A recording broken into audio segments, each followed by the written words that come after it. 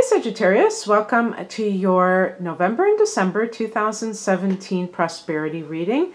It's Raina here, and so this reading is for matters related to career, abundance issues, and I say issues because sometimes this is an energetic thing, or if you want to call it a psychological thing, where you have a blockage regarding your worthiness of attracting abundance to you. Like, even if you were to attract it, would you be able to embrace it? And I think that there's a lot of truth in that. When you think about people who do get money and then they just spend it, but it's not really on things that they probably even want. It's almost like blowing it. And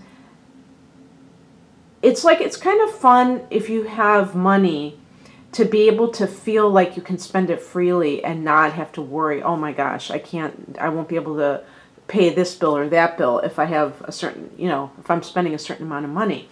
So that feeling, that sensation, I can totally get. But when it gets to the point where they just keep doing it, it's almost like you've heard the term burning a hole in somebody's pocket. It's like they're like, get this away from me. And that's kind of like what they're thinking because they don't feel that they are worthy of it. Think of all the lottery winners who end up broke in a short period of time.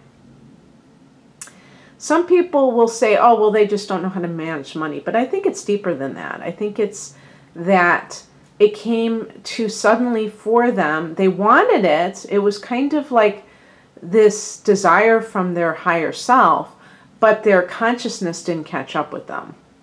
And so that's what these issues are involving this type of reading that I do. I enjoy doing it on a regular basis. I don't do it monthly. I usually do it every other month. And it's just fun to explore this side of things.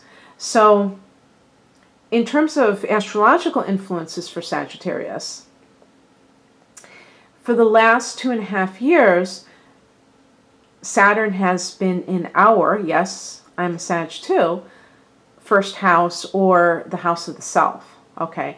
And on December 20th, we'll go into the second house, which is the earned income sector, okay? So I mentioned this, I think, in the astrological report for Sagittarius in November, but I'll say it again. I read, I watch YouTube videos like everyone else for Sag. And I kept seeing comments like, oh, I can't wait for Saturn to leave our sign. Oh, it's just been this has been so bad the last 2.5 years. Well, Saturn was in the 12th house before that in Scorpio. And I'm sure there were people that said that at that time, oh, I can't wait for it to leave the 12th house. The point I'm trying to make is that if you are in blaming mode in your life where it's always somebody else's fault, then astrology can be just another vehicle for that. And my point is, or my feeling is that that is all a bunch of bullocks. All right.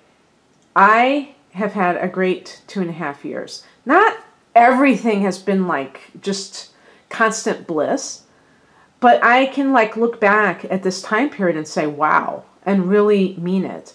Okay, so I just blew your theory out of the water for those of you who feel that it's been challenging. And I would wager that some of you who say that, and I'm not talking about anybody watching this, but whoever wrote those things, I would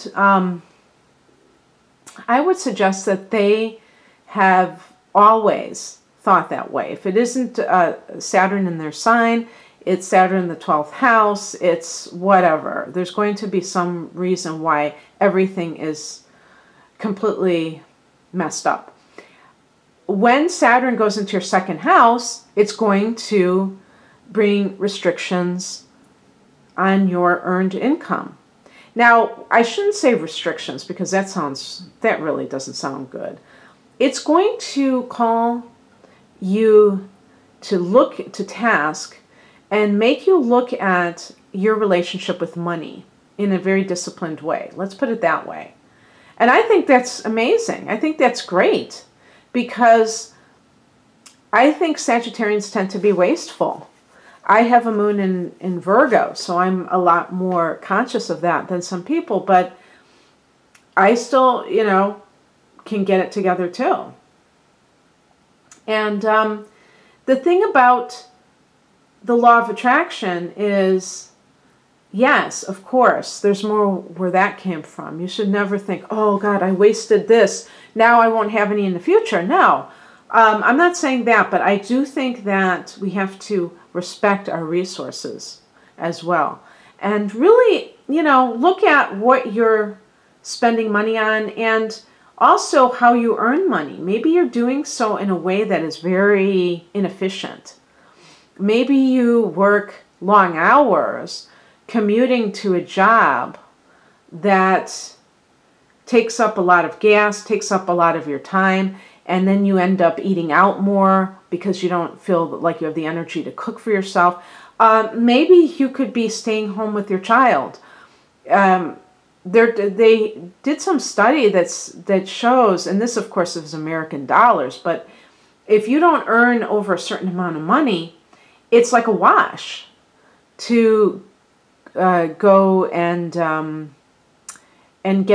have a job, hold a job while your child is in daycare. But you know, who knows? Maybe people do so for different reasons. Maybe they feel that need to get away from the home. I should acknowledge that might be what's really going on. But I'm just using that as an example. There are many people who they're like penny wise and pound foolish. And really, it's not just about dollars and cents. It's about what is it taking out of you energetically if you are working 12-hour days. I mean, you could even look at it in terms of people who have more than enough, but they could downsize. And then they'd have more time for themselves. That could definitely be how this plays out for you. So you may make a really comfortable living, but you have to work a lot of hours to do so. And you can't enjoy any of the things that you're working so hard for. That is that trap that a lot of people find themselves in. So maybe that's the angle that you're going to explore these issues with. And I'm trying to think if there are any other things I would bring up about these transits for the next couple of months. It's kind of like in November, there's a lot of 12th house activity in Scorpio. So it could be like some kind of guardian angels with Jupiter, which is our ruler in the 12th house.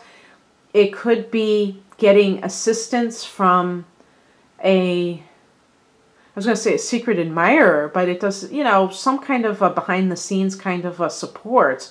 And it could even be financial, because Jupiter and Venus both can indicate that, and they'll both be in that house. Or maybe even people who have passed on. I suppose that could go along with that, especially if you feel like you had a very deep connection with them. So that's something that's going to be playing out in November, and then with Jupiter for the whole year. And also, I think Jupiter in the 12th could be kind of this karma, good karma that is finally paying off for you or us. All right, well, I'm going to just leave that there. I'm going to be picking 3 cards. 2 have Native American themes, or I should say Earth themes. The Native American is Earth religion. So I have the Native Spirit deck, the Earth Magic deck, and then the... I'm usually not this... I can't... Why can't I think of the name of that deck? You'd think by now. Okay, well, when I get to it, the Keepers of the Light. I think it's because it doesn't have the word, you know, angel or something in it that throws me off. Okay. And somebody wrote to me and said, Why do they, I like when people make comments and they act like I'm not going to read it, like they're just talking to other viewers, and they said something like, why do these readers think that we care what decks they're using? And it's because I get asked all the time. So, and also because I want to honor these people. I mean, they created something that's so amazing. And, you know, it's like quoting from a book and not saying what book it is. Oh, wow. See, I always get the same cards. I never got this one before. Wow. You know, just seeing that word based upon that tsunami that happened, I can't remember what year that was, in Indonesia. And it was so freaky because of the footage, you know. I'll never forget that. I remember there was like one day and I was just like binge watching all of these tsunami videos because it's horrifying, but it's so fascinating at the same time. And the one that I really remember was this little boy who was playing at the beach, and he could see something weird in the distance, you know, this black wave. And I believe the ocean receded. I think that's what happens before it is like that tidal wave type of thing. And it's like, wow, that is so freaky. And he noticed it, you know, and then all of a sudden it's getting closer and closer. And then they realize, wow, we got to get out of here. It's just, it's just so, it's amazing. It's an amazing, like, piece of footage. And I tried to find it recently and I couldn't find it, but maybe I didn't look hard enough. Okay. Oh, this is interesting because that looks like a labyrinth. I don't know if you've walked a labyrinth before. I have. I just did so last month, as a matter of fact. I'd like to learn more about it because even though I tried to be deliberate and meditative, you know, I'm still curious. I was always trying to make sure I was on the right path.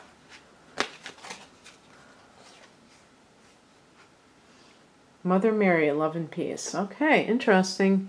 Now, again, we're looking at this from the career and financial abundance angle. So the tsunami card from the Earth Magic deck. Okay, I'm curious to see what this means. Wake up call.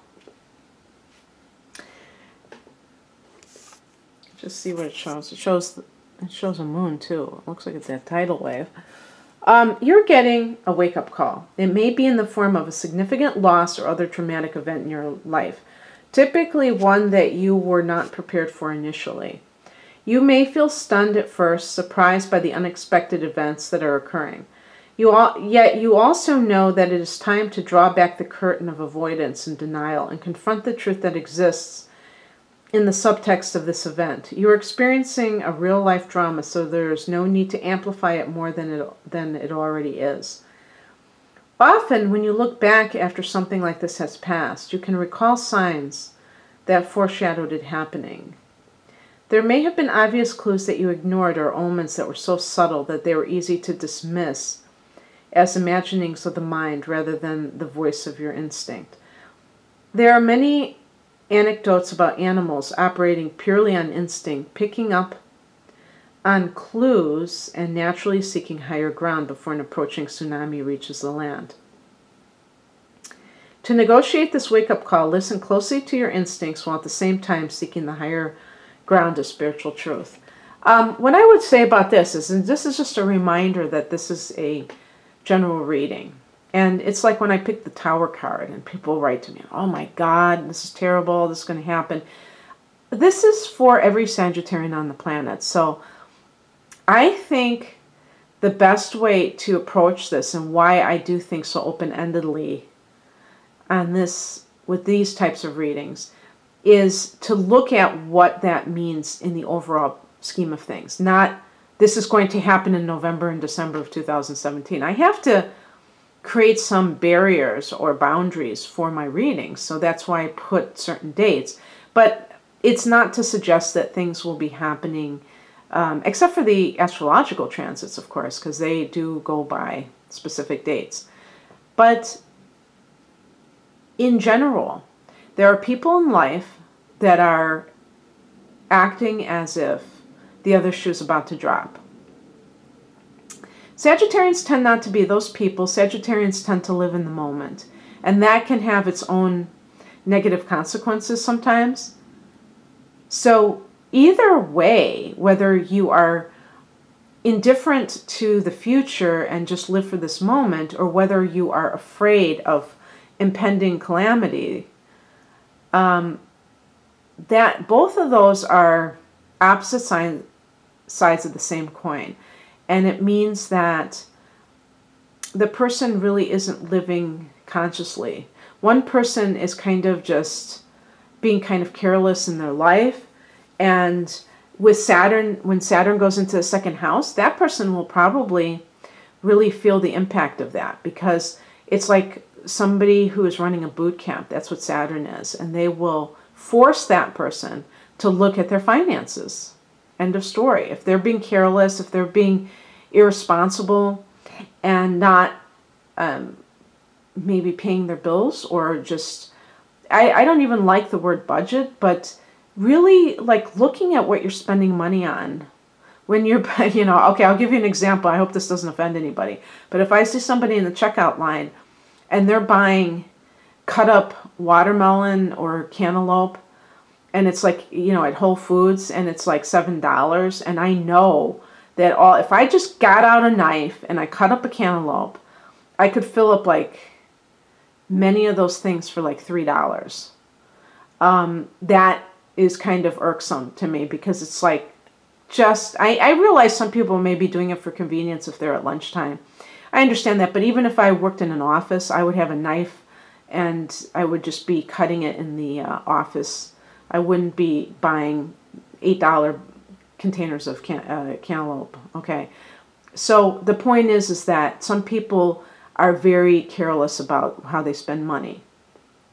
And so these tsunamis, it doesn't even have to be that big of a deal. That can just kind of push you over the edge. If you're not conscious of how you're spending money, you don't save anything and you don't have anything to back it up with. Having things that you don't need, that's another thing. That you just get the latest thing and just don't even consider whether it's just sucking money out of your life. But I don't want people to think this is going to happen. This is like the Tower card, where something can be an unpleasant surprise. But all of these things, these are facts of life. You can have a tsunami not just in November and December, but you could have one in January or February. Our lives are very precarious. We don't know what's going to happen next. And the more that we can embrace that and not fear it, the better. But that doesn't mean being foolish, and it doesn't mean being paranoid. Those are two extremes. And somewhere in the middle is how we need to be, Not afraid, but at the same time, being grounded and so therefore practical. Taking the money that we have. If you don't have that much money, you don't have to say, oh, I'm poor, I don't have money. You don't say that, but by the same token, you look at your money and say, how can I make this money go the furthest? How can I make this be the most meaningful? Whether it's what you eat and buy as groceries, what you do, all of those things can come into play. Okay, so now this one is Native Spirit Circle of Life. And I'm sure it's about the different cycles.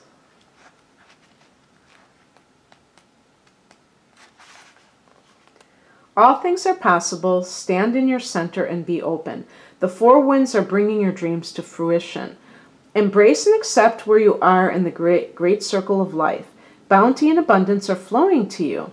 If you've had relationship or financial challenges, things are about to change. Oh, that sounds good.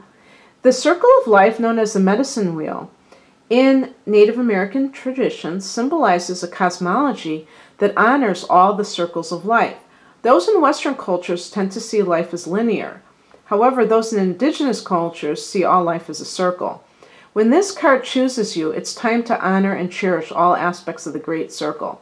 All parts of the journey have beauty and grace. There's beauty in the rising sun, just as there is in the setting sun. To only revel in the rising sun and demean times of endings depletes your energy. Choose what is, and you become master of the universe, or at least your own personal universe.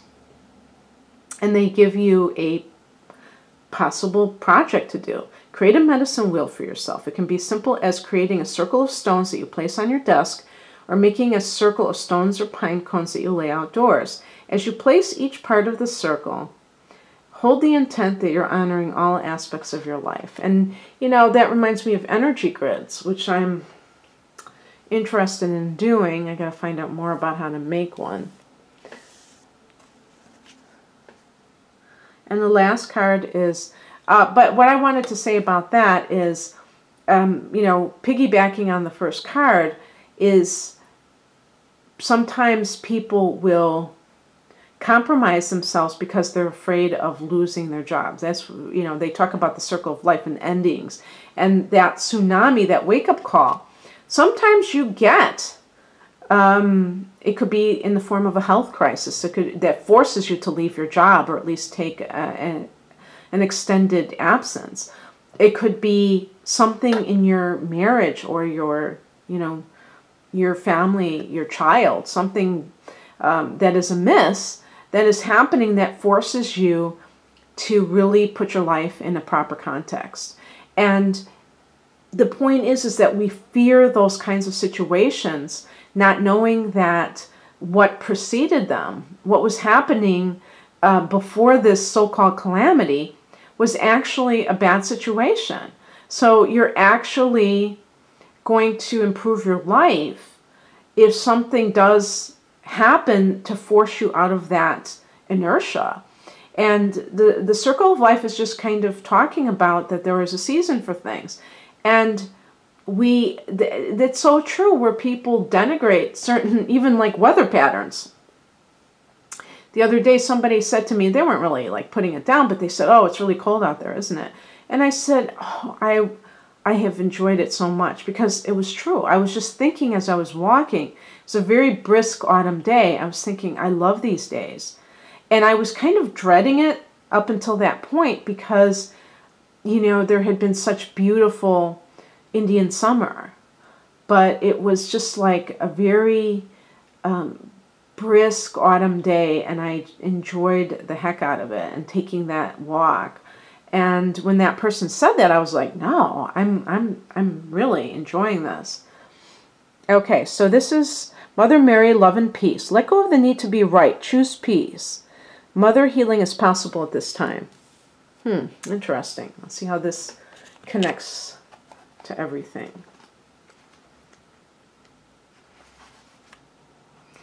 Mary, the mother of Jesus, is one of the best beloved saints, masters, and guides of the world. Although she has had a huge part to play in the Catholic faith, she can bring faith, peace, and love to anyone who calls on her.